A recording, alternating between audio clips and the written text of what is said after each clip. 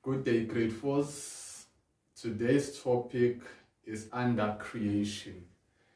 God cares and protects people. We all know the story of Moses and the Pharaoh, the king of Egypt. We all know what happened from the Bible. But I want us to research and have a good focus on what happened.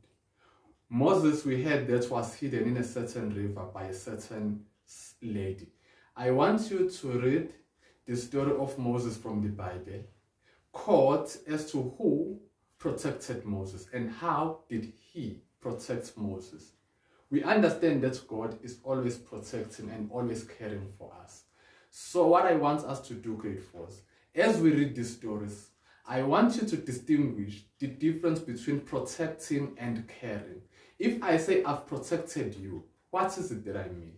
If I say I am caring about you, what is it that I mean? If we can distinguish these two and learn to recite the Psalms 23 prayer, the Lord is my shepherd. Thank you.